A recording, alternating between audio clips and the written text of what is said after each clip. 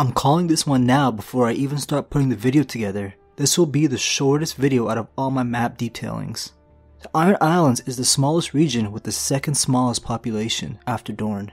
While the map doesn't show it, there is actually 31 islands in Iron Man's Bay, but there is also a second group of 14 islands a little further west. The majority of these islands are just essentially large rocks, and it's said that it would only take a day to walk across each island. Located off the western coast of Westeros, and every kingdom that lies on the western coast has felt the pain of the Ironborn raids. From the north to the Riverlands, Westerlands, and the Reach, these lands have had to fend off their barbaric attacks. The weather in these parts are harsh, and it's very difficult to grow crops with the weak soil they have. All they have is mines with lesser metals like iron and tin, so instead of getting the hell out of here, the people depend on raiding others in more fortunate places. The Ironborn have been pretty good at making longships over the years for the purpose of raiding. The harsh living conditions and abundant amount of iron earned them the name Ironborn. All the Iron Islands in this archipelago are ruled by House Greyjoy on Pike.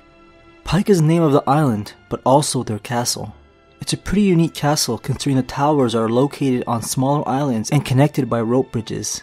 It used to be on the actual main island of Pike, but over time the land eroded, creating these smaller islands. The Greyjoys and their castle aren't the only thing on this island, however. There's a port town called Lord's Port, ruled by House Botley, on the opposite side of the island. It's the biggest town in all of the Iron Islands, and is where the ships anchor since the seas around the Castle Pike are way too dangerous. At the northern coast is another town called Ironholt, ruled by House Wench. The Greyjoys may rule all the Ironborn from Pike now, but it wasn't always this way. Each island would have two kings, a Rock King and a Salt King. While the Rock King ruled on the land, the Salt King ruled from his ship on the seas. Eventually all the kings and sea captains would come together and decide that one king should rule them all. In a tradition called the King's Moot, any sea captain could put his name in for the election on the island called Old Wick. The Ironborn follow their religion of the Drowned God, which is a topic on its own, but Old Wick is a holy place to these people. On the shore of this island, a legendary figure called the Grey King allegedly killed the sea dragon Naga. The houses here all claim descent from the Grey King. The bones of the sea dragon Naga were turned into stone by the Drowned God and made into the Grey King's Hall. Where the stone pillars rose from the ground on Naga's Hill would be where the King's Moot would take place on Old Wick. The Ironborn are very comparable to the Wildlings, so it's pretty ironic they were civilized enough to hold a vote to decide who should rule them all. Old Wick is also where the first men who settled here thousands of years ago in the past found something called the Sea Stone Chair. Who made it and where it came from is a mystery, since it was on the shores of Old Wick before the first men, and they are believed to be the first to settle on the Iron Islands. The Sea Stone Chair is made from this oily black stone found all over this world and carved into the shape of a kraken. The kings made this into their throne. The small island is the first settled by the first men. It's now ruled by House Drum, who call themselves the Lords of Old Wick. That little bay of water that separates Old Wick and Great Wick is called Naga's Cradle. It's the largest island in the archipelago, and a lot of houses have their castles here. There's House Goodbrother, who's powerful enough to have 5 branch families with their own seats.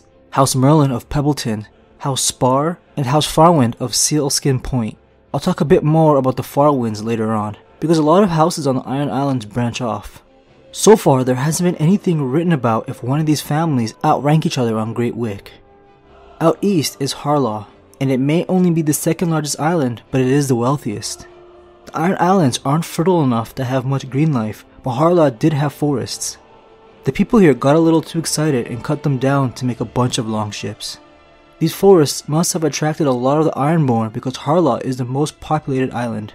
House Harlaw rule over all the other houses on the island with the same name. There are 5 branch families in this powerful house and 4 other houses on the island. There's House Kenning, Volmark, Stonetree, and Mere.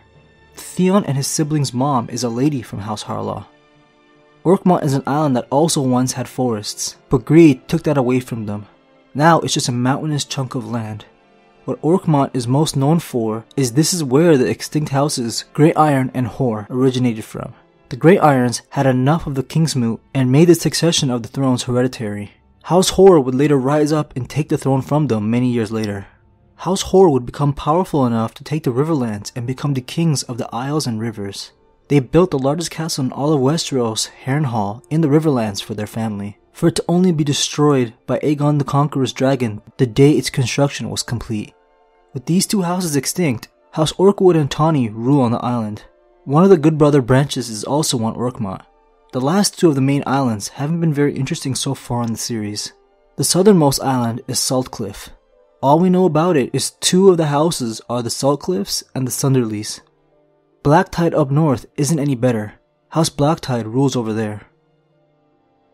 On the second group of islands, further west, the only island named is Lonely Light.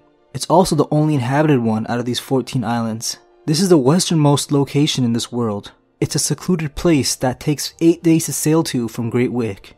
If the Ironborn are outcasts, the inhabitants of Lonely Island are the outcasts of outcasts. They're looked at as a strange group of people, believed to be able to skin change into sea lions and walruses, with some rumors going as far as to say the people mate with seals to create half-human creatures. This tiny island is ruled by a branch family of House Farwind. The main family is way back at Great Wick if you remember me discussing them earlier. Sailing further west from this point in the Sunset Sea is a death wish.